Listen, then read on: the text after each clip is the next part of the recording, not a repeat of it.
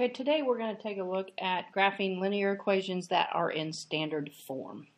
And before I go through our first example here, I have standard form written out. AX plus BY equals C. Alright, I wrote the A, B, and C in a different color because those are going to be our numbers. Alright, as you can see over here, negative 2 is A, 3 is B, and 12 is my C. Alright, now, a lot of times teachers will say, oh, well, if you've got it in standard form, then just solve for y and rewrite into slope-intercept form, and then you can easily graph the equation. All right, and that is true, and that is a valid method. All right, if you are good at memorizing, there are some formulas that go along with standard form where you can graph it really quickly. All right, the x-intercept when an equation is in standard form can be found by taking c over a. So c over a, and that's going to real quickly give you your x-intercept. All right, the formula for the y-intercept is c over b. So c divided by b. All right, if it comes out to be a whole number, it makes it really, really nice. You can find that y-intercept really, really easy. All right, you may also find the slope for an equation in standard form by using negative a over b. So negative a over b, and then just simplifying.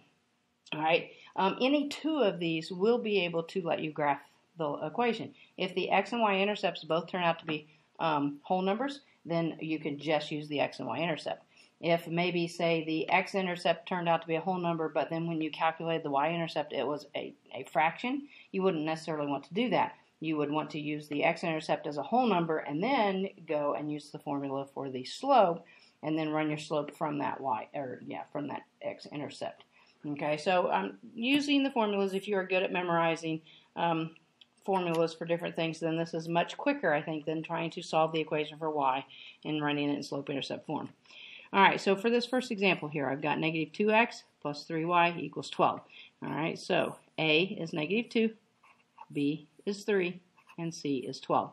Okay, so before I actually attempt to graph this, I'm going to go ahead and find all three of those very quickly, and then we'll decide what we're going to use from that.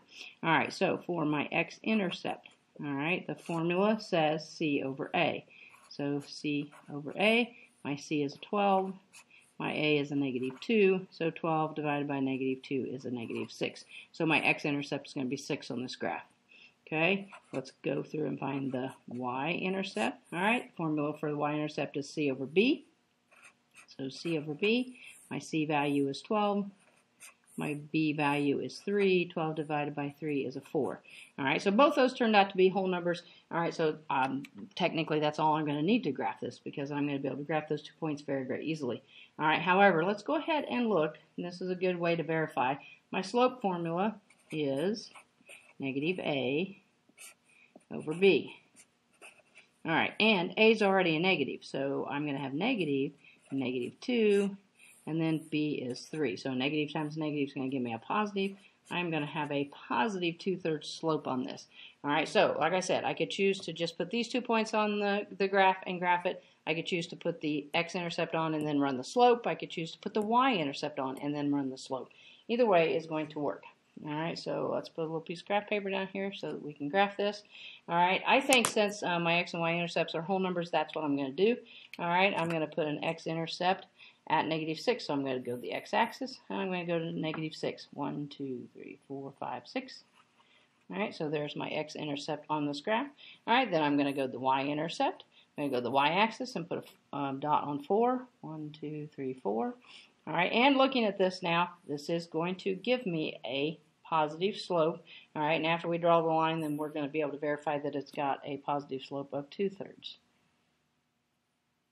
Okay, let's put the line on. All right, and then if I wanted to check, all right, I should be able to generate a slope positive 2/3 slope. So up 2 and over 3, 1, 2, 3, and yep, there it is. It does have a slope of 2/3. So I did the rise of 2, a run of 3. There's my positive 2/3 slope. All right, but this is much quicker than trying to solve the equation for y and graphing in slope-intercept form. All right, again, x-intercept can be found by c divided by a. I kind of remember that because it's always c divided by whatever the x coefficient is. All right, y-intercept, c divided by b. Easy to remember because it's dividing by whatever's in the front of the y. And then slope, negative a over b.